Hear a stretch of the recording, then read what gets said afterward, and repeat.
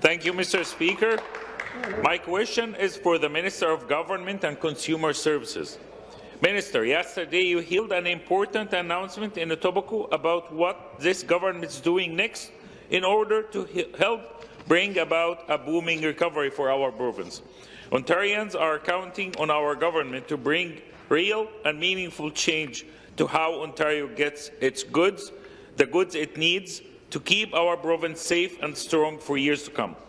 As such, Speaker, I would like to ask the Minister to please tell us more about the new Building Ontario Business Initiative and what it will do for the future of our people and businesses. To respond, Minister of Government and Consumer Services. Thank you, Mr. Speaker, and very huge thanks to the member from Mississauga, Aaron Mills, for his question and for his great advocacy for the people of his riding.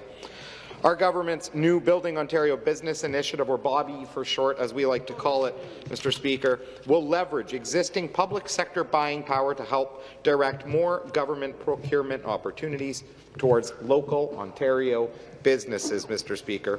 While Ontario businesses have social responsibility practices in place such as labour ethics and environmental standards, other jurisdictions may not have these same standards, which drive their costs down. We've heard this before, Mr. Speaker.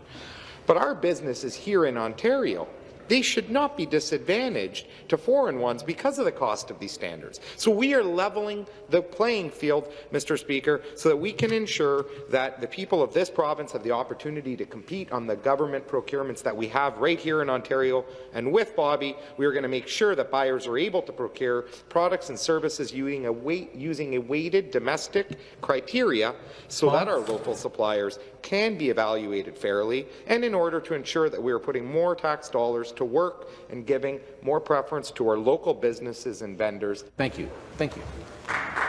Supplementary.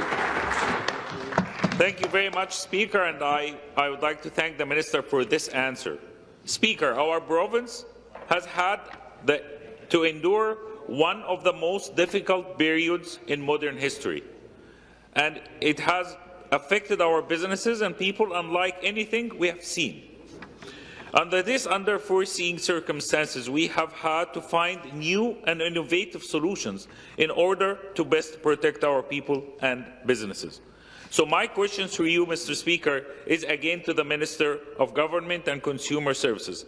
Could the Minister tell us how Building Ontario Business Initiative is going to contribute to our efforts in spearheading Ontario's economic recovery, and what makes it especially important for our people and our businesses?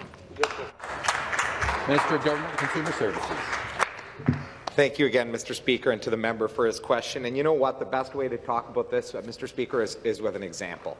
And it's about never again. When the Premier of this province stood before our entire province and said to everyone, never again will the people of this province be beholden to any other jurisdiction for our PPE needs, we engaged Supply Ontario, we engaged the real fundamental tenets of the Building Ontario Business Initiative. And you know what, Mr. Speaker, never again will we be beholden to any other jurisdictions, because now we are going straight to the source and we are getting nothing but the best of the best in supplies. And you know what? That's because they're Ontario-made products, Mr. Speaker. And we are harnessing the immense buying power of our province to build up our supply chain, boost Ontario jobs and businesses, and put money where it is needed most as we are recovering. With Bobby, Mr. Speaker, we are also aiming to break down barriers to increase government procurements towards our local businesses to ensure that the little guy has the opportunity to build their business and also rebuild our economy, Mr. Speaker. We are choosing to invest in our people and our potential because we know that their ingenuity and ability and can-do attitude is what it's what took us through the last 2 years, Mr. Speaker, and it's what it's going to elevate us through the next several years of recovery, and look forward to greater work as a result of this initiative. Thank you, Mr. Speaker.